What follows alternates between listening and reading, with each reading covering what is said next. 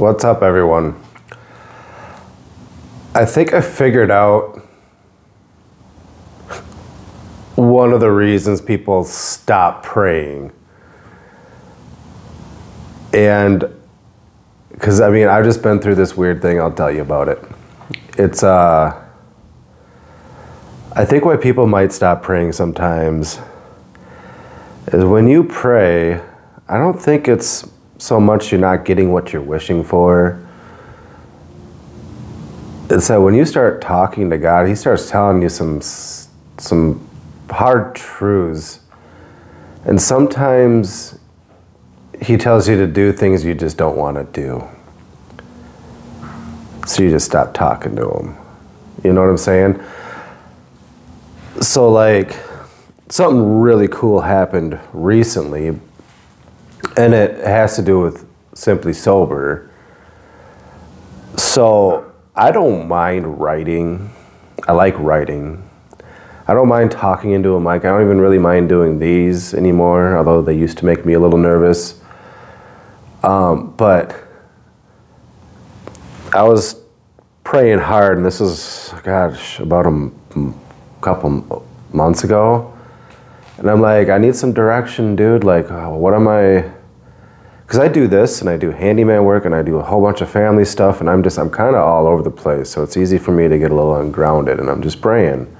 I'm just talking to my Father and just, hey, you know, I feel like my energy is going everywhere. What am I supposed to focus on and all that stuff? And I made videos about this in the past. And He basically said, keep doing what you're doing, but He said you need to public speak pretty much. And I'm like, really?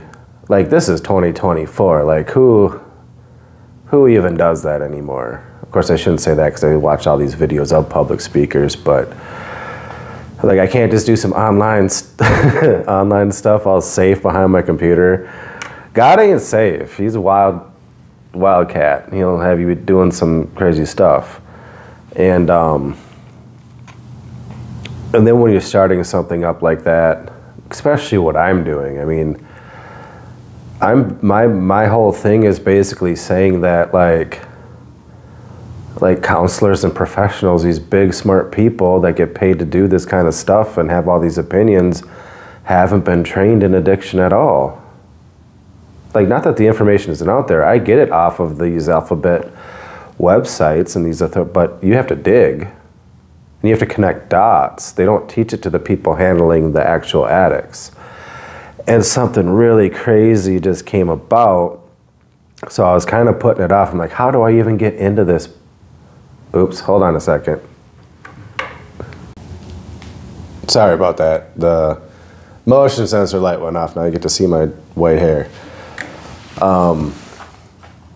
Yeah, I'm like, how do you even get into that? What's my pitch? Where do I go talk? People are like, go talk at meetings. I'm like, I don't know if you've been to meetings, but it's not that you can't, but they don't really dig you not talking about AA stuff. Do you know what I mean? And I'm like all over the place. I'm talking about all sorts of health and wellness and trying to connect it all.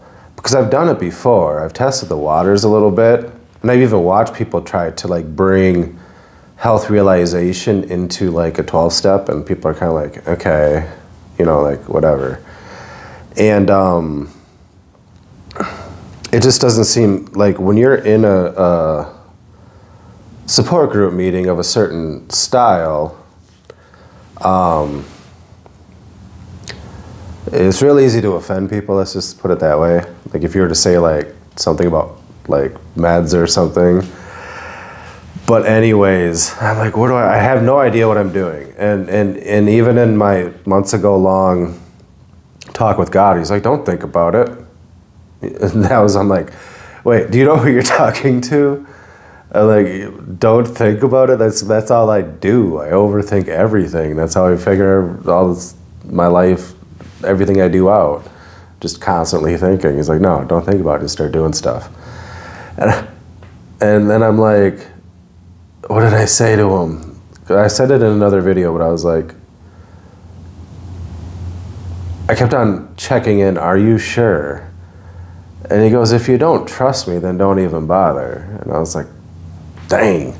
So he'll tell you stuff that you don't even want to hear, and he'll ask you to do stuff you don't want to do. So be careful if you're asking him for his will, which his primary will is for you to pray and have a relationship with him. But when you're asking for guidance and he tells you, go do this. Like, think about back in biblical days. You think these people wanted to go trek 800 miles to this city and go start preaching to a bunch of people that hate them, or whatever the scenario was? Like, does that sound fun? No. It's craziness, but something really cool happened with this. So just one random day, I got the thought in my head, like, just make these really basic kindergarten level, like, just kind of flashcards, pages, and just laminate them so you can draw on them if you want or whatever.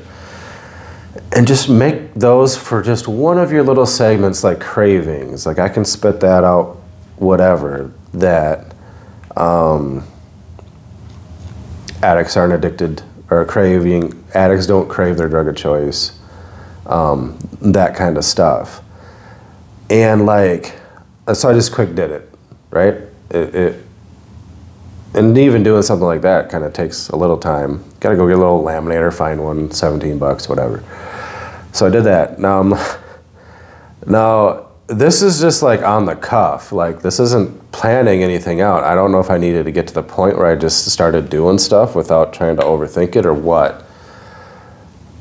And then it's like, all right, now go find a place to speak at. Like, teachers at a college or a treatment center or something. Like, nothing was inkling me towards a sobriety group. So I first went to this college that does a bachelor's in addiction counseling, and I go into the school, and I don't know if it was just like bad timing. It's the end of the semester. The place just did not give me a good vibe at all. It felt like it was like shaped, the building was like shaped and designed, it felt like a prison. Like, there was like a punch code on the restrooms. I'm like, what the? Like, this is obviously going to be some government building in 2 years. Like, they just did a hustle. And I found the office for the psych teachers, and I knocked, and they're like in some meeting or something. They didn't even bother answering the door. I'm like, I'm out of here. And I didn't give up then. I just, for the day, I did. And I'm like, all right, even if I do get in the door at one of these places, what do I even say? Like, how do I present what I am about to these people who do this for a living? Like, how, what's the word for it? Pompous is that? Like, how do I even get in the door? Like, what do I say to them? I want to tell you some stuff you don't know. And so this is just really weird how it all worked out. So the next day, I was like, what are you going to do today? I'm like, I got this job, and I got to do this. And I'm like, and I got to go talk to a counselor. And she's like, where? I'm like, down the road. Like, I couldn't tell her I had no plan, really. And I just look at my phone, and I type in addiction treatment, and then there's just one like 5 minutes away. Like, I'll go to that one. I'm still like, what am I going to tell these people when I walk in the door? I'm like, how about, like, I'm doing some research for my website. And here was my plan. And this, the plan that I came up with on the way to this place that I've never been to before. I still to this point don't even know what their program is, if it's 12-step or Christ-based or SMART or health realization. I have no clue. I still don't know.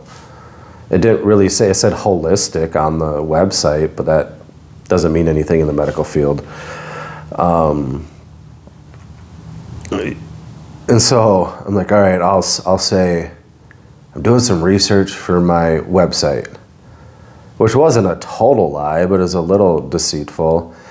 And then my plan is basically to sit down with a counselor and ask them, if I'm an addict and I'm coming to you for help, And I say, I get a lot of cravings. I don't know how to deal with them. Can you tell me what they are, where they come from, and how to get rid of them? And just stopped. And it was obviously to prove a point. And then hopefully at some point in the conversation, segue my information in there, because I can rattle it off to where it makes sense. And so that's what I did. I went to this treatment center, and I'm explaining it this way to show you like how, like, I didn't plan this out. This is just all coming to me, and that was what I was told to do before, and I was just waiting. And even the motivation to do this came out of nowhere, because my motivation is I'll do one-on-ones all day. I'll, like I said, talk behind the mic all day. I'll write all day. I'll publish. I'll do whatever. Interviews, I don't get interviews, but if I had a lot of interviews, I do those all day too. But speaking in front of a group of people, that's not my bag. I'm not horrible at it, but I hate the feeling. I get that, like, the nerves. I get panic, like, for the day before, like, just all messed up. I hate that feeling. And it's fear. And so anyways, I go to this treatment thing, and I go through the front door, and like they're all in this big meeting, and the secretary or front desk lady or whatever kind of had the door cracked. She kind of comes out, she's like, what you need? And I'm like, I want to pick the brain of one of your counselors. I have a website, and simply-sober.com, and I was just wondering if I could pick the brain of one of your peeps. And she's like, their lunches, we're in a big meeting right now, like with all the counselors and the director and all the patients, like a support group meeting or whatever. Like, she's like, we have our big one on Friday, so everybody's in here. She goes, come back at 11:45, and they're on lunch. I'm like, just come back? Like, you don't want to like take my number or anything? She's like, no, just come on back at. So I come back. They're just getting out of their treatment session, or sorry, it's late, man, and I've been fighting a cold all week and all this stuff, but so they come out, they're all bum rushing out of the room, you know, when group is over, and the first lady that comes up to me is like, hey, what's up, dude? Because she doesn't recognize me. And I said, yeah, I'm the guy who wants to talk to one of the counselors. She's like, all right, come on over to my office. And now it's pure chaos. There's like 30 people in there. And now everybody's running around, like walking around, getting their phones out of the little phone stash spot because you can't have them in there. And everybody needs to talk to her. And they're like in a line, and she's like, come in. And I'm like, don't you want, you can, I'm not in a hurry. You can take care of these people. She's like, no, get in here. And I'm like, what's going on here? Like, usually this random dude wouldn't be priority, right? And I was surprised they even wanted to talk to me. But anyways, I sit down, and there's still some people popping in, and there's another person in this big office, and we're just sitting in a chair in the middle of this like disorganized room. And I'm not uncomfortable with it because I'm super non-professional anyways, but it was chaos. Like, all right, no, let's do it in chaos then, whatever. So we finally get a minute, and I ask her the question. And the first thing out of her mouth was like, oh.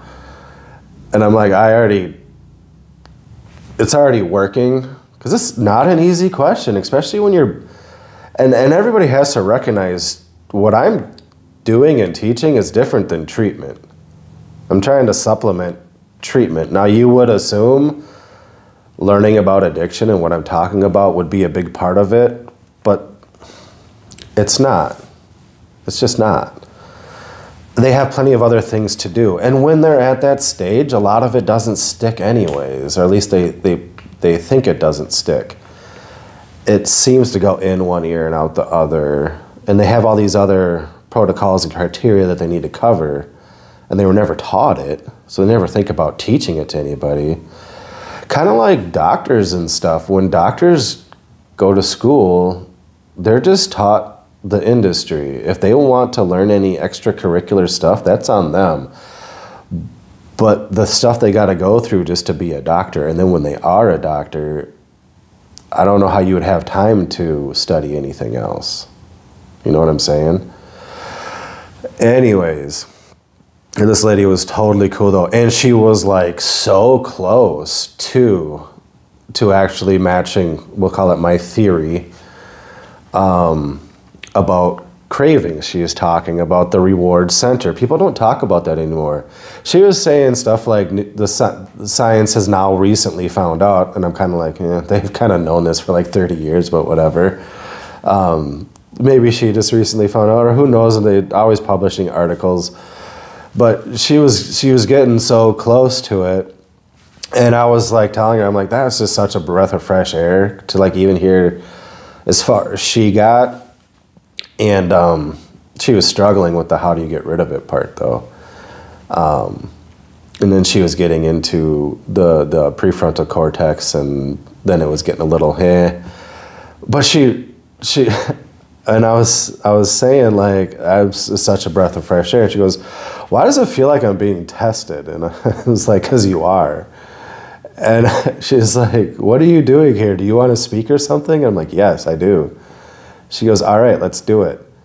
And I'm like, well, let me show you my little spiel quick. And I had my little flashcards, and I was just bam, bam, bam, bam. She's like, it's perfect, because I broke down basically the neurology of cravings into like a grade schooler could understand it. And we got to just talking and talking. She was so cool. And then I went about my way. I was like, put down the times and the days that I can come speak, whatever. So now shit's getting real. You know what I'm saying?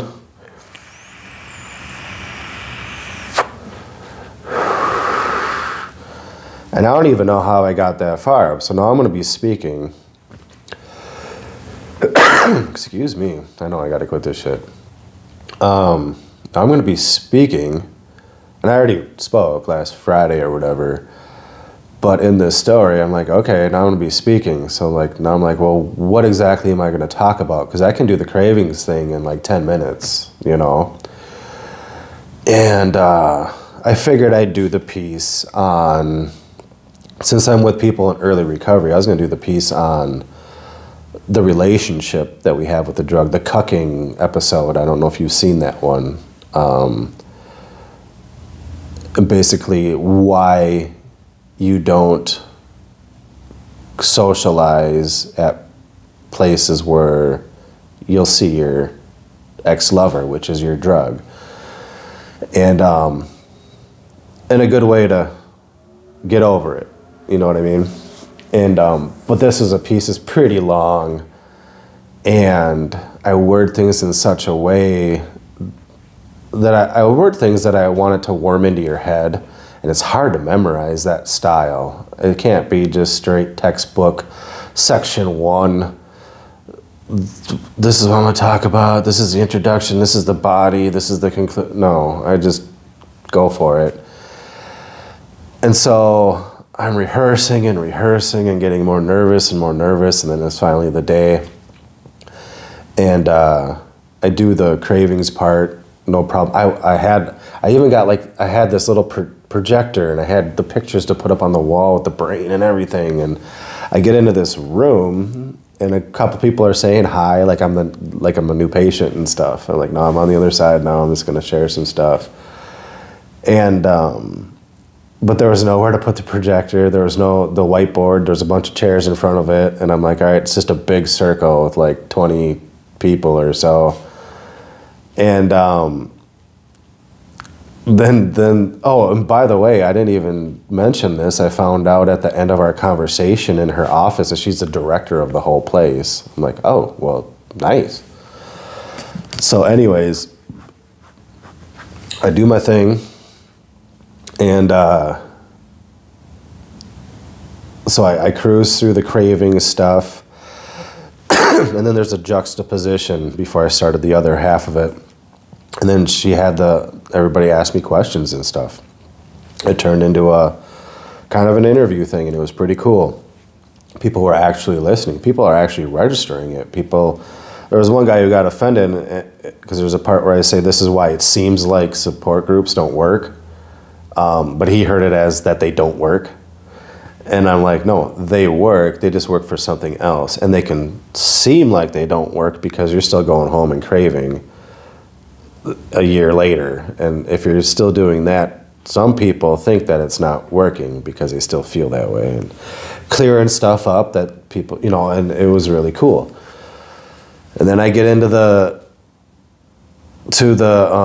next part of it, the relationship with your drug part. And that part, and like I said, I still didn't know what their sobriety program was, but that part goes into God and Jesus. And I don't Bible thump, but I'm just saying replace a relationship.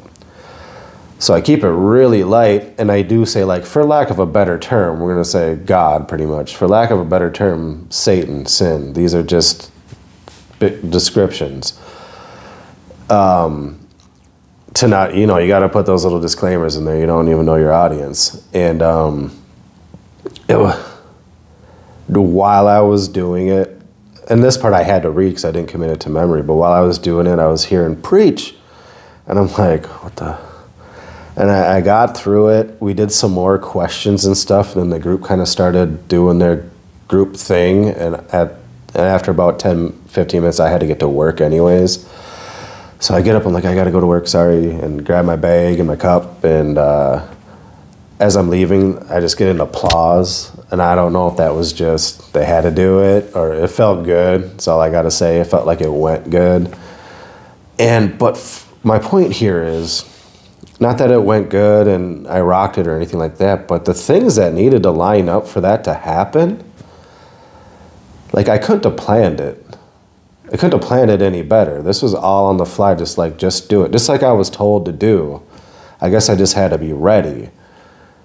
And I'm putting stuff off for this. Like I'm not focusing on anything but this till this is done, because this can lead into other things. Maybe speaking there more, or maybe she tells me to go speak somewhere else, or who knows what could happen. And they were so cool. The whole group was even so cool. I've been to groups where, like, if someone came in and talked like that, there would have been no reciprocation, no response. It would have been like, blah, like I'm still on my Percocets and whatever medications they're on. You know what I mean? Like they don't care at all. And but they were very receptive, and even had to the point they had questions, and they seemed genuinely interested in stuff. And me and stuff, so that was just really cool experience, and I kind of popped my cherry. I haven't public spoke since college, like whatever, 20 years ago, and that was for a class. So, but I'm just still in awe, because I'm like, whether that goes anywhere or not, for that to even have happened, because like I said, you can't just walk in anywhere and do. It doesn't just work like that usually. And I wasn't trying to prophesy that it wasn't going to work, just in my experience. I mean, does it not seem odd to you guys that just some random dude walks into some random treatment and it all just spreads out nice like hot melted butter? Like, does that happen? You know what I'm saying? But I mean, yeah, I was super nervous, and like I said in the beginning of this video, because this is what I just experienced, like I was given a mission and I didn't like it. I wanted to stay in my little comfort zone, and that's not how you do it. I just started reading this book, and it's called Your God is Too Safe. And I guess to wrap this up, I want to explain something that he wrote that hit me super hard. And he was talking about basically how God is wild, and he's a complete mystery. And the way life works, even besides this just last week, just if I look back at my life, what a weird whirlwind And how I ended up where I am now is just utterly amazing. There's no other way to describe it. And all the ups and downs and surprises and what the fucks and like, well, how did that solve itself? And how did I meet that person? And all these weird little coincidences. And you can say, oh, it's a small world, but anyways, this author is talking about something that hit me super hard, and I think that it's actually helped, and this is another coincidence too, that I even grabbed this book out of the hundreds on the shelf, because it happens to be describing kind of where I felt and where I feel like I'm going. And he's talking about, he illustrated Christianity and growing in faith can be a lot like when you leave one country, you go through their border patrol people, and in a lot of countries, before you get to the next country's border control, there's two. In between, there's a big stretch of land, and it's called borderland, where neither of the country's laws apply. So, as a Christian, when you're leaving the worldly part, and you're heading towards the kingdom, a lot of times you get stuck in that in-between, because that's where God is still safe. You can say you're detached from the worldly stuff and that you're still talking with God and all this stuff, but you haven't quite crossed to the next border to where you're with God and you're just reliant on Him. In the borderland, there's no rules, and you can kind of be with them and kind of not be with them. You know what I mean? And I think that's where I was, and I think I'm getting pushed across the border. And I guess I'm realizing, yeah, God is wild. He's not safe. Even when you look back at your life, I am in a beautiful setup with a beautiful family right now. But the craziness along the way to get here, just pure craziness. But I wouldn't be here in this situation if it wasn't for all that craziness. That's crazy, right? Anyways, that's all I got, y'all. You have a good one. Turn this off.